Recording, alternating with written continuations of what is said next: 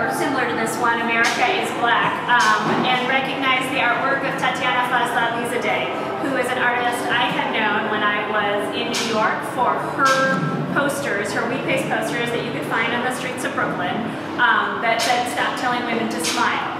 So this was the first campaign that she became really famous for, for not only the artwork, which depicted women, but also the text underneath, which was their voices. So when I saw this and was really moved by the message and discovered that Tatyana was from Oklahoma City, I decided that we needed to bring her to Oklahoma Contemporary, which she agreed to do. She decided to focus specifically on the neighborhood where she grew up in Northeast Oklahoma City and do portraits of those people and amplify their voices. So without further ado, I'm going to introduce you to Tatyana, who can talk a little bit more about the artworks we have here in the gallery and answer questions that you have. Go for it. Thanks. Hi everyone. That was a great introduction to how I got to be here in this space. I will walk you through the show. I guess we'll start here. Should we start maybe in the server gallery with the video? I think we're going to have to skip the video just because the sound quality is tough. Okay, cool. Well, check out the server gallery at some point. It's great. So we start here with America is Black because it is sort of the introduction to what brought me here into this space.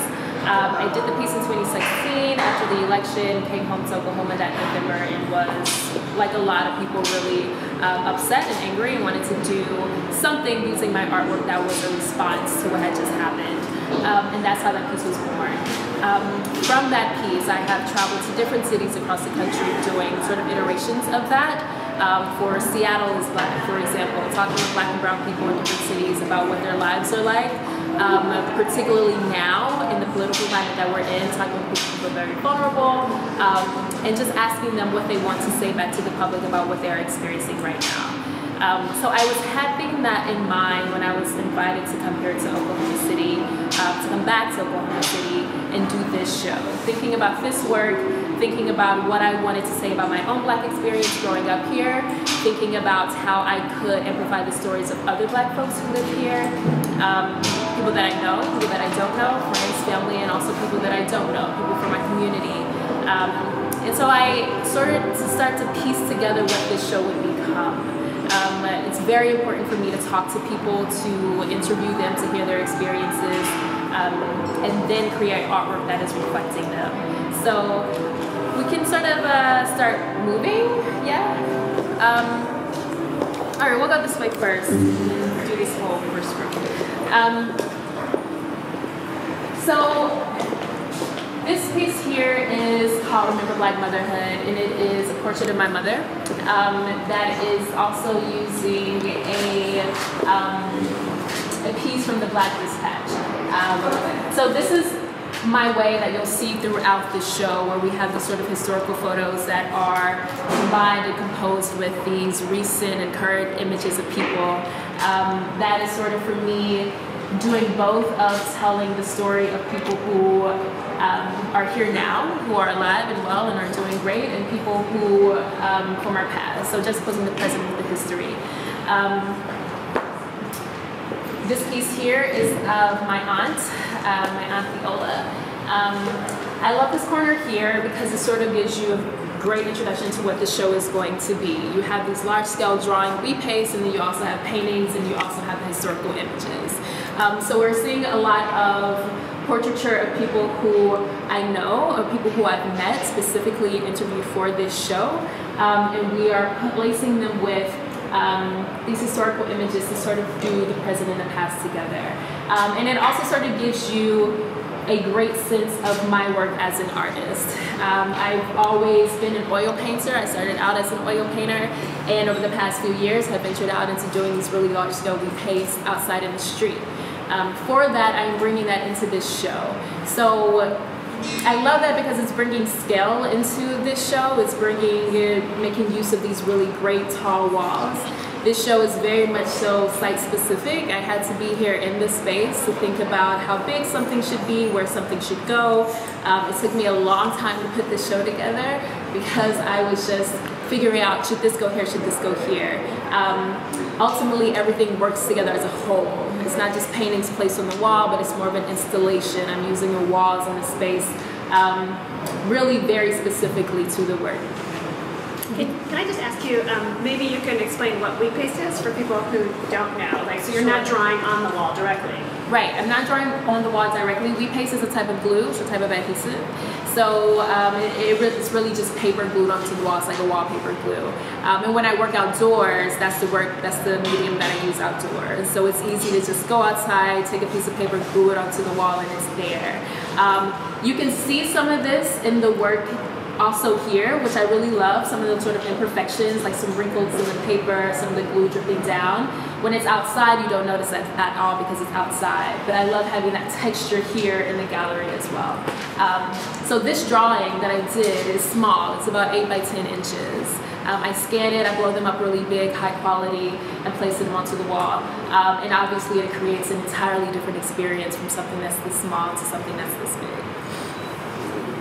If we turn around, you will see this is part of the artist statement, but for me this piece also works alone as an art piece itself. I think of this as a text art piece. So for me, this is just as much so an art piece as one of the paintings on the wall. And this really gives an introduction to the lens that I'm coming from with this entire show. This show is very personal for me. It features a lot of my family, a lot of my friends. This show is about my particular experience of blackness in Oklahoma City. It's not everyone's experience. Black people aren't a monolith. I'm not trying to do that. This show isn't a historical show. I'm not talking specifically about the sit-ins or things like that. It's mentioned here, of course, but that's not specifically what this show is about. It's coming from me as a 33-year-old black woman who grew up on the East Side. What my experience is, what I love about black people, what I love about my family, what I love about the East Side, what I love about growing up here, and really just trying to put that into this show. So ultimately, I think this show is talking about black Oklahomans, but coming at it from me as a person, who I am, Tatyana, the things that I'm passionate about. I'm passionate about women, I'm passionate about social justice, I'm passionate about those things. And so you get that particular sort of lens in this show. And so it's very personal. And I think this, opening up with this, so big and so huge on the wall, just makes that very clear, I think. So when you read this, you'll see that it's something that I wrote. Someone else who's black and grew up in Oklahoma could probably write something very different, right? But this is coming from me. So it's a great just sort of like amplifier about my voice into this show. Over here we have a photo that I sourced from Oklahoma Historical Society. And it just creates context to the show as well. There's a ton of images online about, history of black people in Oklahoma, and I could have chosen any of them. I chose this one specifically because it's more in line with the time frame that I'm thinking about, 93, 94. It's talking about Douglas High School, which is right down the street from where I grew up. And it's a black boy, just being a black boy going to school. What I love about this show, what I try to do here is really just represent regular, everyday black people, not these well-known figures or not people that you grew up learning about or things that you may already know, but just regular, everyday black folk. I think that that is worth celebrating. I think that that is worth making huge on a wall like this. Just a boy holding out his ID card for school. Here, if you have any questions, I just would ask them. So on this wall, we have a portrait of my stepsister, Kelly. This is an oil painting. I talked to Kelly in her house, on her couch, interview style, like I did with most of the people that are featured here. For most of the folks that are featured in this show, we did an interview. My friend and collaborator, Melinda James, who's hiding there in the back, who did the videos, she recorded the videos for me. So when we get to the living room section, you'll see the video interviews that we did. So this is the process. Sit down with someone, talk to them, ask them very plainly, who are you? What are your experiences? What do you have to say about being black, about being a woman, about these other identities that you may hold? What do you have to say about that, particularly in the context of Oklahoma and Oklahoma City? Those are the questions. We talk, I record the conversation, I shoot their photograph, and from there I do either drawing or painting. In Kelly's case, I did a painting. Here, the words here are Kelly's words. So this is what Kelly had to say. We had a long conversation, but at the end, I felt like this was the most important thing that I wanted to represent in this show. She was very passionate about what she had to say about police, about violence against black people here in Oklahoma. And she was one of the only people who really spoke very plainly and clearly about that. So I wanted to make sure that I put that in the show and put it up very big and very boldly. Again, we have the historical image that's showing that, you know, I'm sure these black folks were experiencing violence just like Kelly is. And so putting these two together, we have this very contemporary portrait of her right next to this old black and white photo of her with the words that are speaking very clearly to both of these generations. Behind us, keep moving, again using historical reference, historical image. This is Ashley, same process. Went to Ashley's house, she invited me into her home. We sat down on her couch. When I got there, she was with her baby, the newborn baby, who I think was about a month old or so. And we had a very open and honest conversation. And I asked her again, who are you? What do you experience? And what do you want to say to the public about your experiences? I usually end each interview that I do asking them, okay, and so what would you want to say to the public? The public can be the city, this country, your neighborhood. What do you want to assert about who you are, about what you go through to anybody, to the public? And it ended sort of with what we see here on the wall. She said, when black women speak up, believe them. When we use our voices, believe us. We are not the saviors of the world, although the norms are our back. I think lots of times black women are looked at to vote us out of issues or to be the backbone of families, and we just want to be normal women. And I thought that was very poignant, and so we put that on the wall. I think that quote, for me, when I was choosing an image to pair with her drawing, matched very well with this headline. The full headline reads, "Policeman Maltreats Woman." And on the story here, it's a very descriptive story about how a black woman was beat up by a man, a policeman in particular. But I wanted to just really focus on the man maltreats woman because I think we're speaking a lot to what Ashley was talking about. Here again, put this show together, thinking about where to install things, where to put things. I wanted to pair an oil painting right next to this beautiful black and white photo, add some color. Most of the show is black and white. I love the aesthetic of black and white, I love the scale of the black and white drawings, but I wanted to add these paintings kind of spread throughout the show so that you do get these really beautiful, lush color paintings coming through as well. This painting is from to do the painting, I referenced a photo, I think from the 80s, of my brother and a friend of his. So this young black boy, two black boys playing with their toys, showing their toys. I love the photo and I wanted to paint it. Sorry, I have a question for you. So I feel like these are really ephemeral. They'll be Pixar to a certain degree because they're going to basically be destroyed when we take them down. And these are more permanent. Do you have a different sense of doing different kinds of art and more permanent and that, or is that not present when you're creating them? Are they? Yeah, I'm thinking about that. Oil paintings are, when I'm choosing who to paint or who to portray, in what way to portray them, I am thinking about, should it be an oil painting, should it be a drawing? I think the medium does also speak to the person that I'm showing and the things that I'm trying to say as well.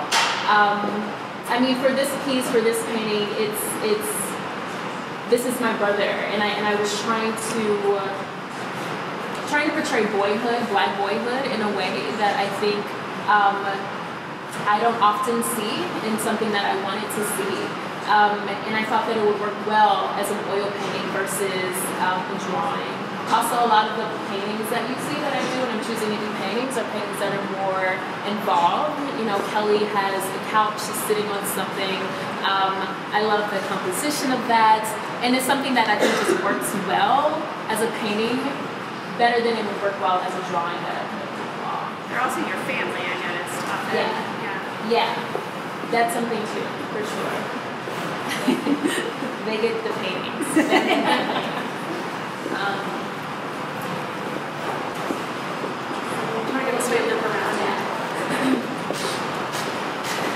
So, same process. Contemporary Black folks that I met here in Oklahoma. These are people that I did not know before. Again, just like Ashley, that I met here last November. To do this show, I had to come back a couple of times before actually creating the work. I needed to gather the content. I needed to talk to people, get the interviews. So we held a couple events where I met with a bunch of people, and then I also had these individual interviews and meetings with people. This was someone that invited me to her home. We had a conversation. This is someone that I just met during my traveling around the city and just gathering content. I went to Adam's barbershop, took a bunch of photos in there. This is someone that was sitting in Adam's barbershop. I thought he looked dope, just sitting there, took his photo, and wanted to put these two together. When I was thinking about which image to pair them with, I really love this photo that I found online. Says Progressive Citizens, a great word of Oklahoma. And it's something about the way that he looks. He's obviously a very contemporary guy, contemporary person. Placed next to these very distinguished images of Black folks from this time period. Same thing with her, very contemporary looking person. The quotes that you see on the wall are placed in ways that I think make sense for the way that you're experiencing the show. So if you are standing back from this, you want to stand back from it. But in order to read this quote, if it puts you into this wall, you have to come up and read this quote. This brings you closer to this drawing. This quote says, "I'm proud of the Black culture in Oklahoma, especially in a state where they tried to completely burn us down. And as far as being queer, I think there's something beautiful about that. Black people and people who identify as LGBTQ, both of those groups are people who refuse to be silenced, and I'm happy to be a part of both of them." Representing a different population of Black folks, again, thinking about Black people and how Black people are different, the intersections of identities are coming together in this show. Black people are varied in range, so I think this quote is speaking to that. She's saying she's a part of two different groups at the same time. This quote says, "Now we're seeing everybody love the East Side, especially white people. For us, the East Side has always been cool. It's been dope. That's all we knew. I feel a sense of ownership and responsibility to make sure the East Side doesn't lose its culture. It doesn't lose its Blackness. Because they come in, they already over there. It's important that when they do come, we hold them accountable." This is from an interview that I did with a guy who was talking about growing up on the East Side and not wanting to lose the culture of the East Side, buying property on the East Side, making sure that he does his part to keep Black people on the East Side, because that's absolutely true. Gentrification is happening, and when that happens, something happens when you lose the culture and the Blackness. It gets dispersed, it gets sent out because people are leaving, people are pushed away. And when you grew up in a place and you love that place, you have a sense of ownership over it and you want to keep it. Yeah, that's it. I have a question for you. Just thinking in terms of like the subjects, I noticed a lot of the paintings, the subjects are kind of isolated in background and there's not really a lot going on behind them, but in these larger scale works, there's there's a historical anchor to them. And I just wondered what you thought about the background as far as placing them in just a white space or otherwise. Yeah, that's a good question. I think that also kind of goes to Jennifer's question. If you guys didn't hear, this person asked, like, the backgrounds of the paintings are sort of white and just very plain, and whereas the drawings sort of have something happening as far as making these historical images and the thoughts and the backgrounds. That's a good question. When I was doing the paintings for the show, one thing that I did have in mind was I was thinking of placing the paintings on top of historical photos. it's similar to this, so have a wheat pasted background and just put the painting right on top of it. I didn't end up doing that just because it just didn't work out that way. It ended up working out the way that it is now. But even before that, a lot of my paintings are like that, just a sort of plain white background, and you'll also see how some of it's just unfinished. The same with the painting of my mom in the front. You'll see this painting over here, you see the lines, you see the drawing a little bit, there's this unfinished aesthetic to it. I like that because I like you being able to see the hand, being able to see the craft of the painting. And it does also, I think, in the same way that Jennifer was saying, create this sort of ephemeral look. It's like this, it's sort of just, it appears, you know what I mean? I don't want my paintings to appear too worked, too complete, too full. I like the idea of the person just sort of sitting there on the wall in the space. And I think having that white background kind of puts them more into the space. The drawings as well. I mean, I don't always place the historical photos with the drawings. I did for this show for obvious reasons, and I think it worked out really beautifully, in my opinion. But usually you'll see the same thing, the unfinished of the drawing. You'll see, you know, it's not completely shaded in. There's something about focusing on the face and sort of having it just sort of appear in this way in the background that I sort of do in both the drawing and the painting. Thank you.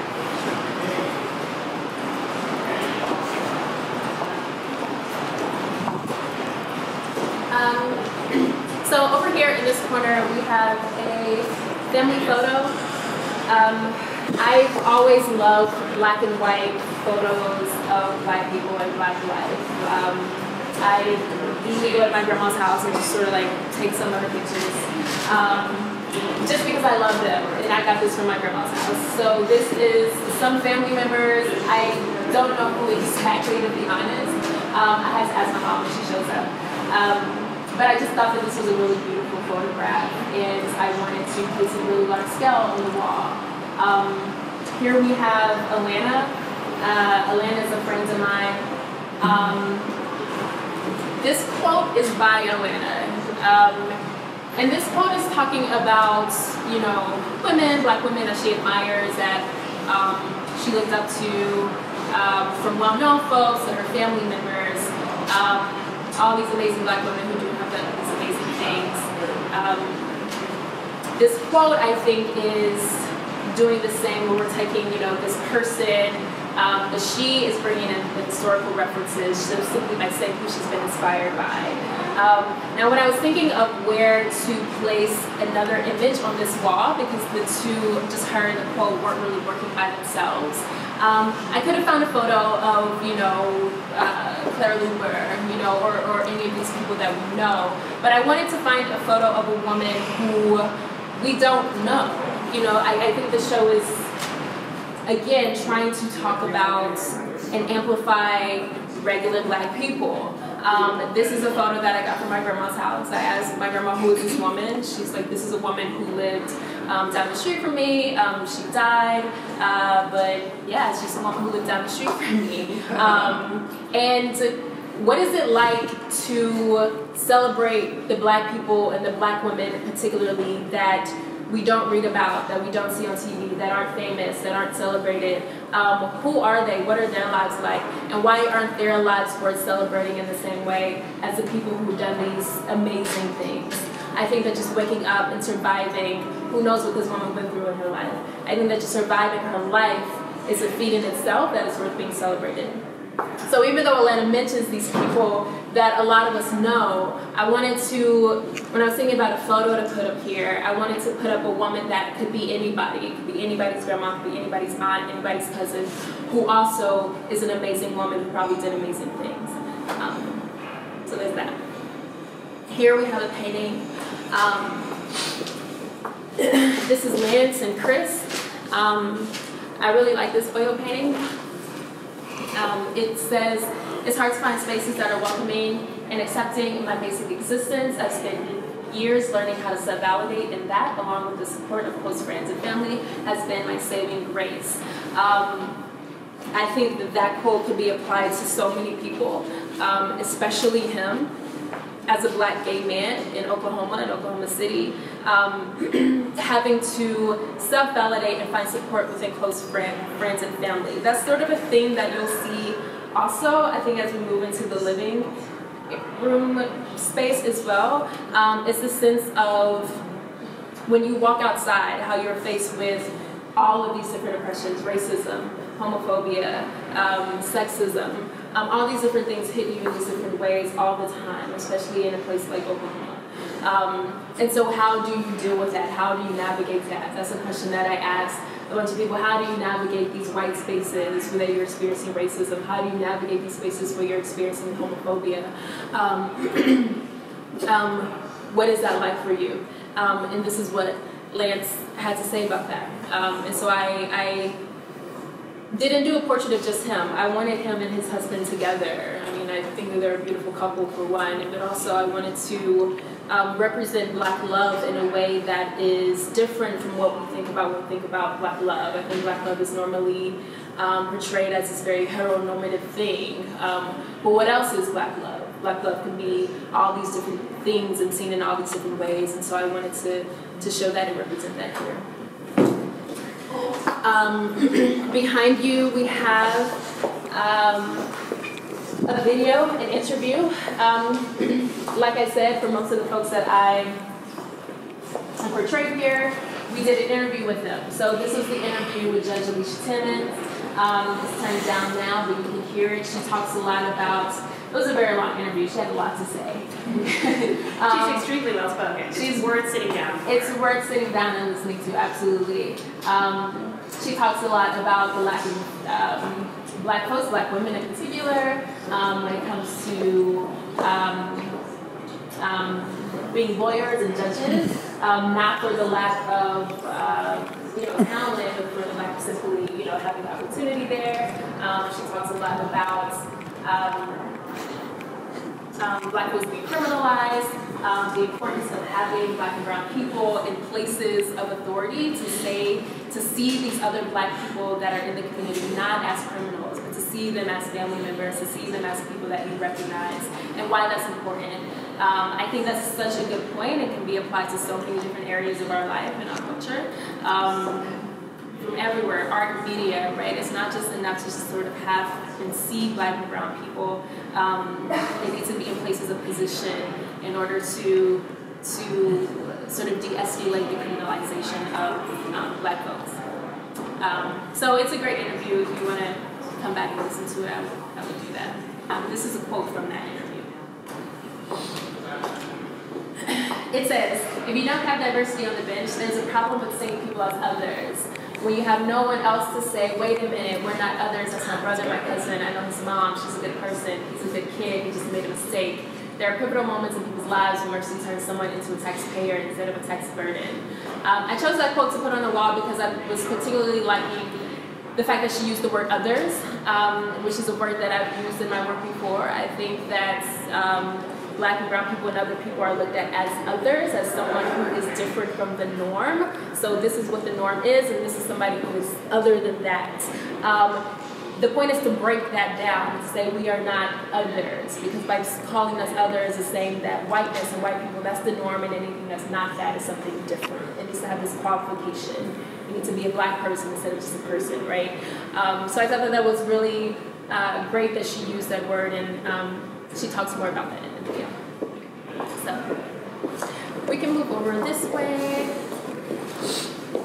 I'll just briefly say we're passing by the Learning Gallery, so there's a lot of activities, books to read, quotes to think about that might help you give more depth to or might help you process some of the artwork in the exhibition. So for people at home or for you guys that are here now, you might want to check this out later on your own.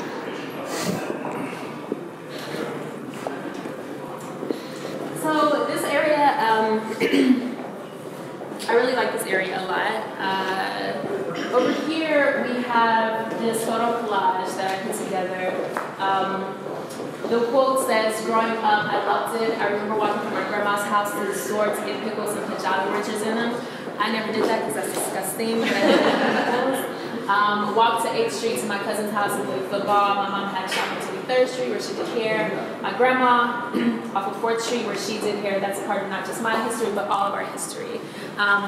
And I love that because that's so true. Even though I did not put Jolly Ranchers in my pickles, I do understand that sentiment, and it did feel like home. As I was talking to him, this is a quote from JB, as I was talking to him, it did make me miss the East Side just as much as he did. Because everything that he was talking about, we're around the same age, it felt like, yeah, that was my life and my childhood too.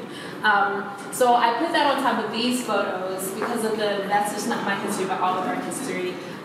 These photos a lot of them are my personal photos that I took. Most of them are. So, but we have family members, friends, we have, you know, some historical photos. We have things that I think I love, sort of like in different aspects of blackness. You know, you have the Dudley's hair magazine that you see at the salon when you go get your hair done. My best friend's husband, this is from his photo from Club Lexus. I take pictures in the club. That's right next to somebody in the barbershop, which is right next to this historical photo of Black people in church, which is right next to you know, my family out in Spencer, riding a horse out in the country. So all of these different sort of aspects of blackness and different types of blackness. Again, mostly coming from my lens and my viewpoint, obviously. But put right next to each other to sort of create this lovely, huge, wide-ranging experience of Black folks. And this here is just sort of a continuation of that. This is a family photo again. That's my Aunt Lily, my grandma's sister, and her husband. Behind us, we start to move into this living room space. Most of the interviews that we did, that we recorded, were done in people's homes. So when we wanted to put together the interview video, we thought it would make sense to create that home space again. So we created a living room. And moving into that living room, I did this painting of my aunt in my grandmother's bedroom at my grandmother's house. I thought that was a great introduction into this living room home space that we entered into. Again, a big pop of color about this sort of black and white space. I think this area is the most color. You get some color from the photos, you get this painting, and then we move into actual physical objects in this installation space. When you turn to walk into it, it says, navigating racism in white spaces is exhausting. It drains you, leaves you with less energy to enjoy the spaces that do make you feel safe, like home. This is from an interview that I did, and I thought that was very true. At least for me, I felt very close to that. It can be very draining, dealing with racism and sexism in my personal experience all the time, every single day, wanting to go home, wanting to feel safe. And also when I think about the home space, knowing that also the home space is not always safe for most people. So that's another point of violence and aggression or just unsafe space that you can feel. But for this space in particular, we wanted to make this living room feel like a safe space. So you come into the living room area. Frames, more family photos on the wall. These are my personal family photos. So these, I'm bringing my own artifacts, my own images to install into this space. That's my mom, that's me, my grandma. And then you turn around and you're able to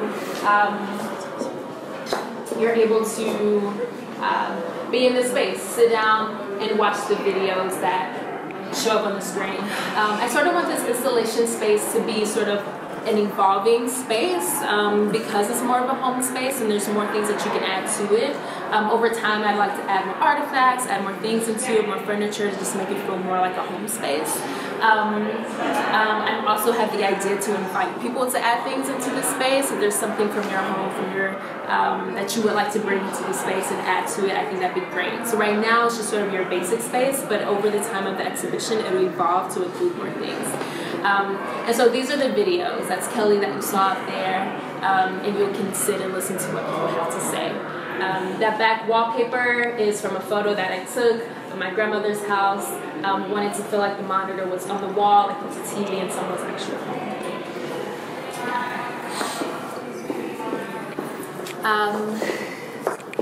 Then as you're leaving, there's this quote that just sort of like pops up at you. It's not really sort of there. I placed this here, always being stared at, always being watched. That came from, I pulled that from an interview with someone that I had, I think it was Ariana who said that. And that's something that I feel close to, and I think a lot of Black and brown folks feel close to as well, is that when you're walking around, you just always feel like people are looking at you or watching you or utilizing you in some way, thinking that you're going to do something. And I placed it here because you're not expecting that to be there. It just sort of pops about you. And I think that's the feeling that you get when that happens to you. You're not expecting to be watched or followed. You just sort of, oh, there's that. Oh yeah, racism is there. Oh yeah, I can't actually escape that. So that's why I placed that right here. I think that's it. I think that's the whole show. There's a video in the Central Gallery that I think would be great for you guys to check out because it's really amazing.